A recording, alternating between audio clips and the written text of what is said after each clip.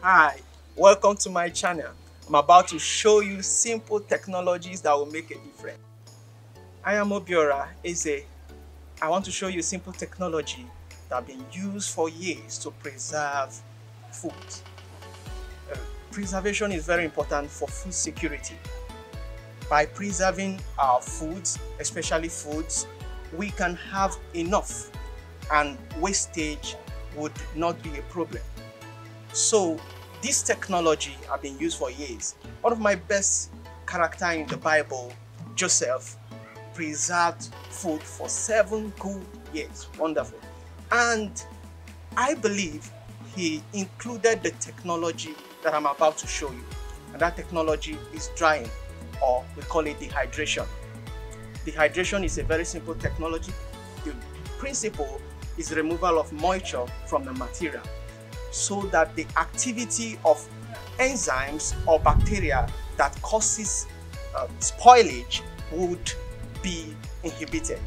Their activities will be reduced, and therefore you could have your food ready for you, season or out of season.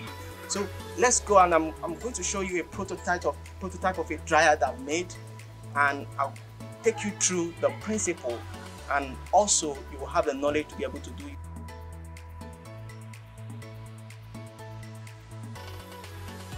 There are different types of drying, but for this video I'm going to start with the solar drying. Solar drying or solar dryer has been a technology, or rather it has been used for years. Traditionally, it is just the method of opening the food material to the sun, direct heat from the sun to remove the moisture. But it is not the best because it exposes the food to birds and bed droppings or the other bacteria that you don't want to have in the food for hygienic purposes. So therefore, the best for solar drying is a solar dryer. And we have here a solar dryer, a prototype of a solar dryer. And I want to let you know very, very important principle in drying. If you know these 3 things in drying, you can invent or you can innovate other ways as just to make it possible. And these are: first, heat; secondly, humidity; and thirdly, there should be a proper airflow. And when these 3 factors are present, you'll have a good drying. Considering the 3 factors I told you about, I made this design. First, getting good temperature. I made this solar collector, heat collector. This is a glass, a transparent glass, and inside the glass there's a black aluminum sheet. The essence of the color being black is to absorb the solar heat and trap it in here, so that the air flowing from here will be a bit dry and also warm. When it gets into the dryer, there will be increase of temperature in the dryer. The essence of this increase of temperature is that the product, as it receives increase of temperature, the moisture inside tends to evaporate, and that is very, very important in drying. If there is no evaporation of the moisture inside the material, you will observe that there won't be drying. You still have moisture being entrapped, and spoilage that we are trying to avoid would happen. Secondly, I told you about humidity, low humidity. To maintain low humidity, as you can see, this dryer is well shielded or covered, and the base of the dryer has a sheet, a roofing sheet, that you can use anything you can just to achieve your result. You can improvise. So here we use roofing sheet to maintain the base, so that there won't be covered from every external moisture coming in. That's the importance of having humidity. Low humidity is very important in drying, and that is why you have better drying results in Harmattan season, especially in Nigeria here. We have good drying results because there is low humidity. So secondly, you have airflow. That is why we have fans here.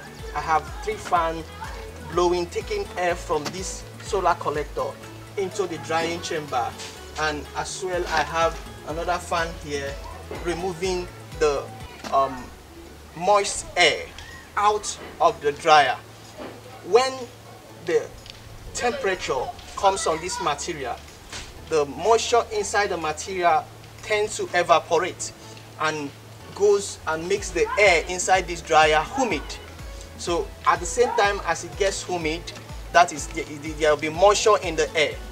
The fan here will be taking away this moist air from the dryer. As this continues, the evaporation of the moisture in the material, that the food material, as it keeps happening and the air being taken away, you will soon have a wonderful result of a dried material. Now, this is called solar dryer because the heat source is from the sun. You don't need any external heat source, you don't need electricity, you don't need a gas, you just need the sun available for you. And when the sun comes, we take the heat with this solar collector, and then this same is taken inside into the drying chamber. This is called a tunnel dryer. I use this material. This is a tarpaulin material, transparent tarpaulin, though this is not a clear tarpaulin. The reason is this: I intend to be drying fruits and vegetable, and in drying of fruit and vegetable, you are very, very careful about the UV rays from the sun, because the fruits, especially fruits and vegetable, the vitamins they have can be affected by this UV light. So we have to block it off so that we have a good, not just a good drying, but still retaining the original quality of the dried product. Please, thank you for listening. I want you to like and share this video, and for more videos and for more, I'm going to be releasing more interesting videos in this channel, so I want you to subscribe so that you can get it. Thank you.